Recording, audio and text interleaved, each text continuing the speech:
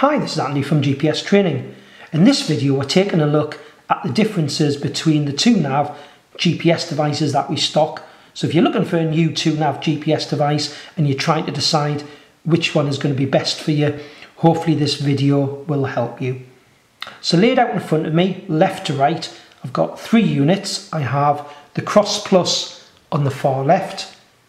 In the middle I have the Terra, and on the far right I have the Adventurer 2 Plus unit. We also stock the Adventurer 2 Plus motor unit, which is exactly the same unit as the one on the far right, but it comes with the additional motorbike accessory ram mount, so you can attach it to a motorbike handlebars. So the main obvious differences when you look at the three units is going to be the size, and you probably noticed on the one on the far right, the Adventurer 2 Plus, it has a lot more buttons on the unit. I will cover the other two units which do have some buttons on the side of the unit that can be used to control certain features, but all three of them have touchscreen as well, so they can be used from the touchscreen. You will find with the Cross Plus and Terra, you have to use the touchscreen for more functions than the Adventurer 2 Plus, where we'll have a lot more additional buttons.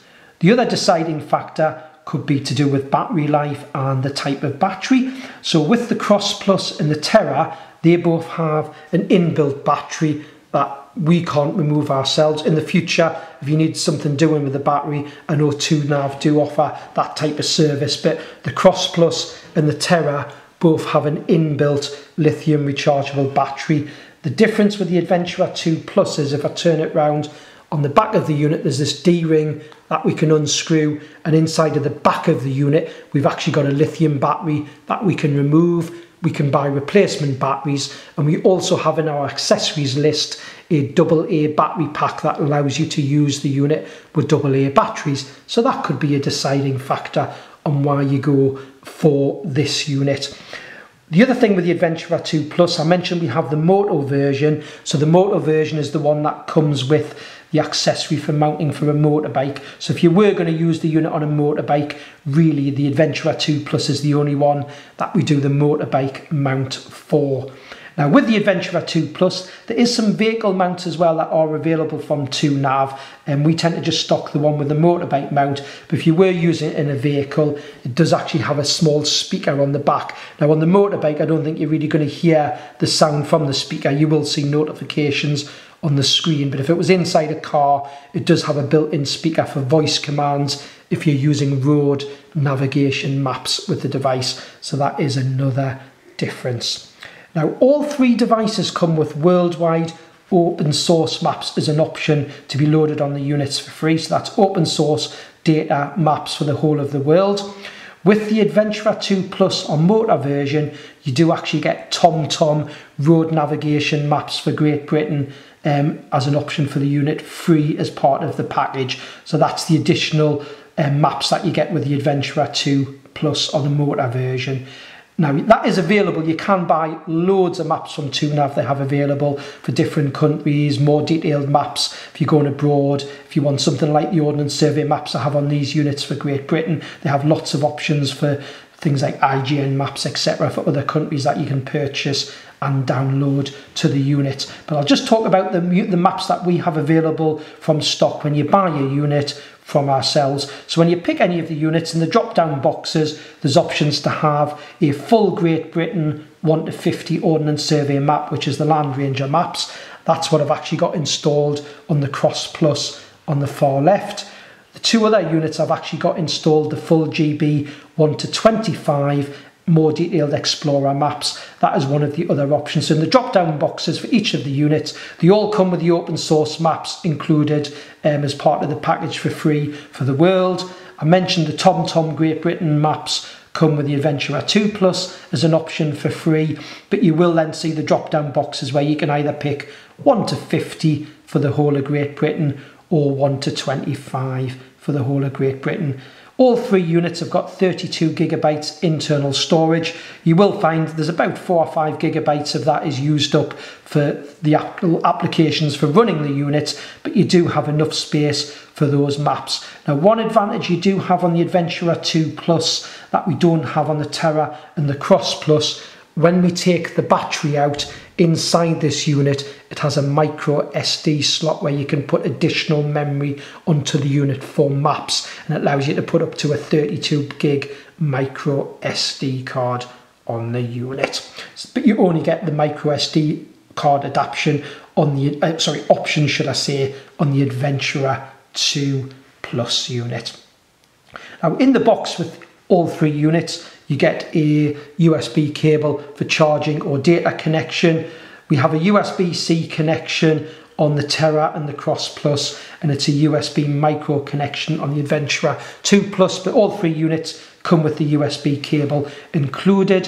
One extra accessory that you get with the Terra, the middle-sized one, and the Cross Plus is a standard bike mount for a pedal cycle, not for a motorbike, to mount onto the handlebars. So it looks a bit like the quad lock attachments that I've seen before. So if I turn these two units over, you'll see on the back of them, unlike the bigger Adventurer 2, they have this locking attachment that locks onto this bicycle mount. So this bicycle mount would sit on top of your bars on your bike. There's a couple of different rubber attachments that would sit on top of your bars, and then you've just got the typical rubber loops in a few different sizes that you lock around your bars to lock that in place. So you do get that included with the Terra and the Cross Plus. There's various other accessories available for mounting on the bicycle, but that one is included for free. We do actually, if you did want to use the bigger Adventurer 2 Plus on a pedal bike rather than a motorbike, we do actually have a cycle mount available for it. It's a cradle that slides on the back, and then the cradle on the back has the same sort of attachment that we see on the back of the other units, so you can use it with the bike mounts. So I'm just going to turn them back over and go through some options, the options on the screen sizes, the physical weights of the unit, and the battery type, because again, that could be the deciding factor on which unit you go for. So on the Cross Plus on the left hand side first, that has a 3.2 inch screen across the diagonal, Gorilla Glass screen, sunlight readable touch screen. The middle one, the Terra, we then jump up to a 3.7 inch screen, so slightly bigger from the 3.2 inch. And then right on the right hand side, the biggest one is this bigger unit. Now actually, I should say the screen is the same size. These two have actually both got the same size screen, 3.7 inches. The main difference being, other than the things I've already mentioned about the removable battery, the speaker on the back, the motorbike mount option, and the micro card. This one, of course, has got a lot more buttons on the front, so it's a unit that you can basically use just with the buttons or the touch screen, hence it's a bigger size, and that's what gives it more weight. But actually the screen itself is the same 3.7 inch across the diagonal. All of the screens are sunlight readable in bright sunlight. They all respond when they're wet, much better than a mobile phone would be. They've actually got a setting that adapts the backlight setting to different light conditions. I've actually got the 3 turned on here just with the standard, but I've actually put it at 50% backlight, but there's an option where you can have it automatically adjust to backlight settings due to the light conditions or change during the night. There's actually little light sensors on the front of the units. So that was the screen size, 3.2 inch on the Cross Plus, and the Terra and Adventurer 2 Plus unit both have a 3.7 inch screen across the diagonal. If I go through the weights of the unit, the lightest one is the Cross Plus at 172 grams, the middle one, the Terra, 198 grams, and the biggest one, size-wise and weight, the Adventurer 2 Plus, is 290 grams. Dimensions of the units are, starting with the smallest one left to right, Cross Plus is 63 by 110 by 21 millimeters. The Terra in the middle is 80 by 115 by 19 millimeters depth.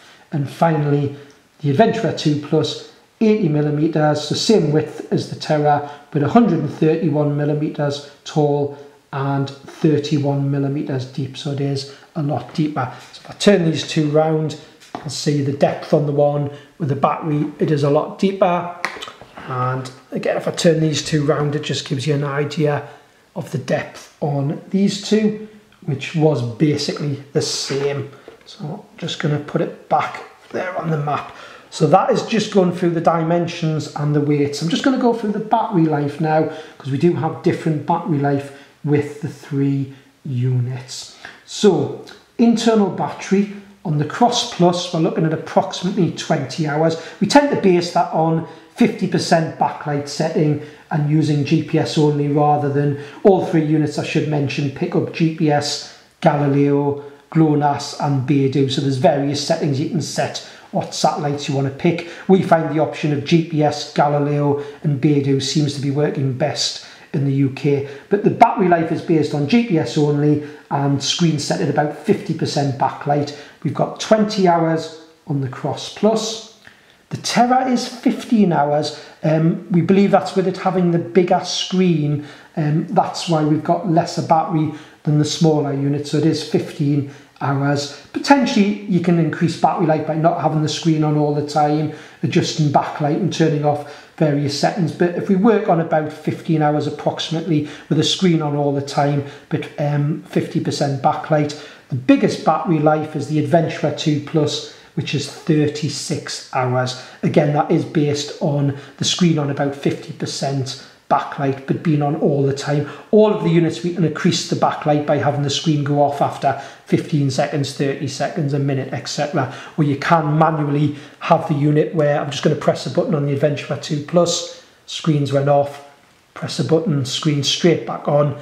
I can do that on all of the units, screen off, screen straight back on. So it could be that you just turn the screen off when it's not being used, but it's still recording in the background and it instantly comes back on. That is going to increase your battery life. And I tend to find the units charge themselves within a couple of hours. So we've got on the units, on the smaller units here, the USB-C slot at the bottom there for charging. You get the charging cable. Same on this one, the Terra, the slot is at the bottom.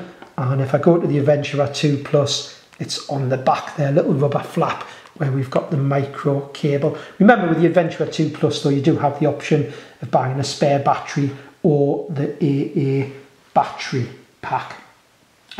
All 3 of the units I just mentioned earlier, GPS wise, they all pick up GPS, GLONASS, Galileo and Beidou. You can have it set as 1 option, 2 options or 3 options all at the same time to increase the accuracy. I found when I've been using the units, I've even had them down to 1 foot accuracy, but they seem to be sitting around about the 3 to 6 foot. It will depend on the environment that you're in.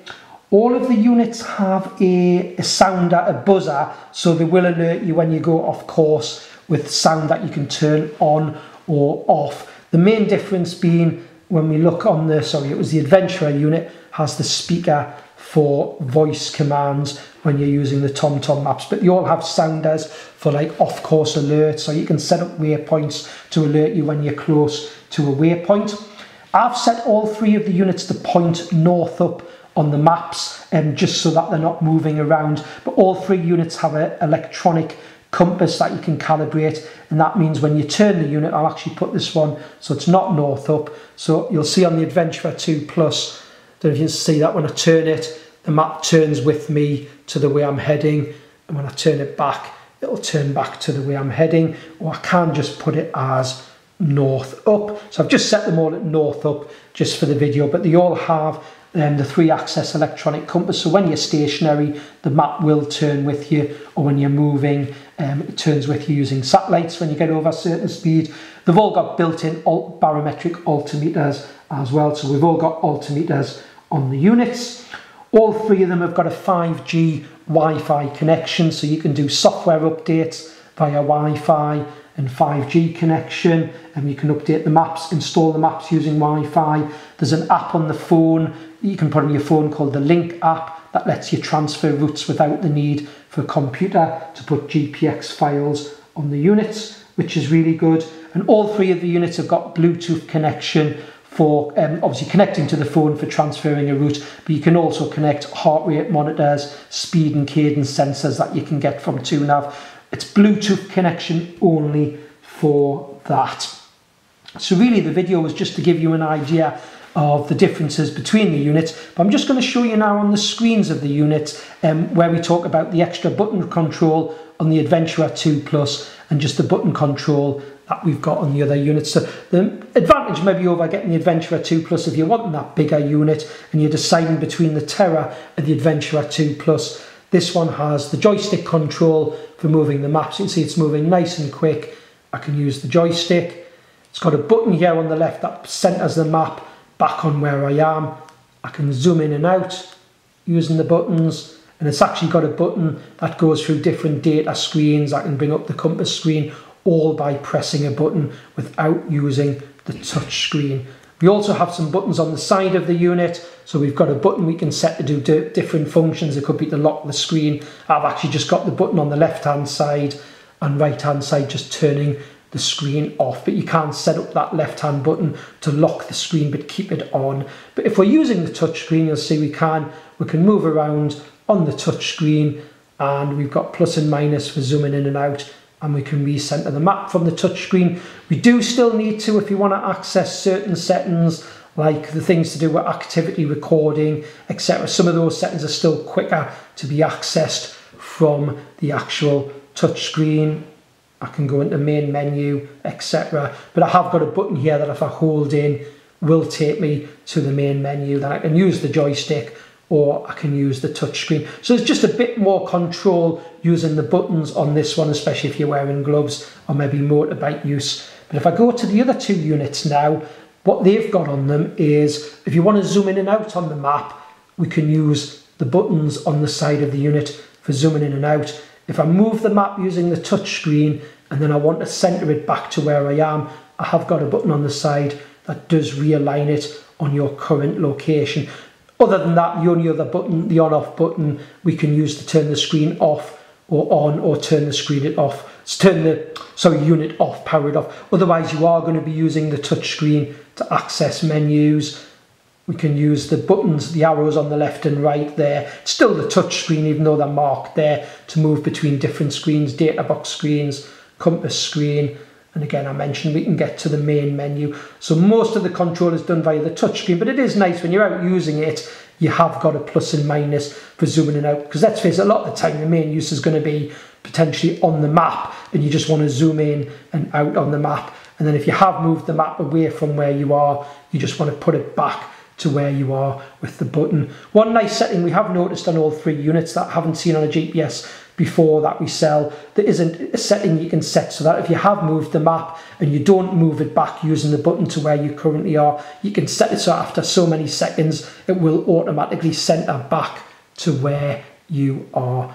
And if I just go to the smaller unit, it's very similar button control to the middle one. We've basically got the plus and minus buttons to zoom in and out, and the button basically to center it back where you are if you've accidentally moved it. So I've used the touch screen, moved it somewhere else, and I want to put it back to where I am. And then the button that we can use, the on-off button, I can actually use to take the screen off or put the screen back on. Otherwise, you are going to be using the touch screen to access various menus and various options on the screens, whether it be the recording options for recording your activities. So I hope this video has just given you a better idea of the differences between the three units and why you might pick one over the other. You will find full specifications for all of the units on the individual product page for each of the Cross Plus, the Terra, the Adventurer 2 Plus or the Adventurer 2 Plus motor unit. But we hope you found this video useful, and thanks for watching.